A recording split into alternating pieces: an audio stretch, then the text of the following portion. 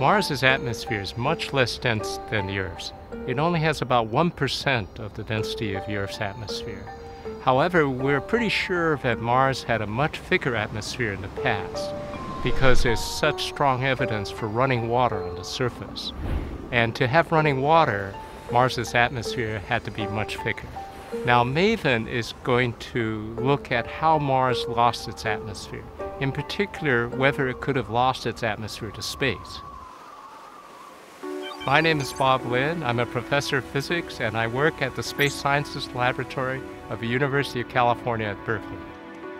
MAVEN is a Mars Scout mission for NASA, and it's an orbital mission to Mars, which is designed to study the loss of the atmosphere of Mars. For example, if there was a large solar eruption, if the solar wind increased in strength, we could then look at how the atmosphere gets lost in each of these situations. Because Mars is in the solar wind, a lot of the loss comes from these ions and electrons that are escaping.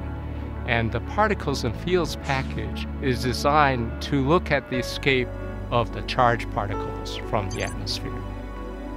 We have the solar wind ion analyzer, which measures the incoming solar wind. Then we have a solar wind electron analyzer, which measures the incoming solar wind electrons.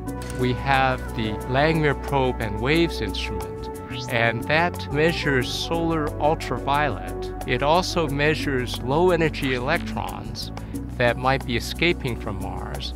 And furthermore, it measures waves that might be accelerating the ions so that they can escape from Mars. We then have the static instrument. It will give us the composition of what is escaping, whether it's CO2 or hydrogen or helium and so forth. The Solar Energetic Particle instrument, SEP, measures high-energy particles from the sun, and those particles will hit the atmosphere and cause a lot of damage. And finally, there's a magnetometer, which will measure the magnetic field in the solar wind and the magnetic field of Mars. Mars is the only planet besides the Earth where you really have a chance that life might have formed.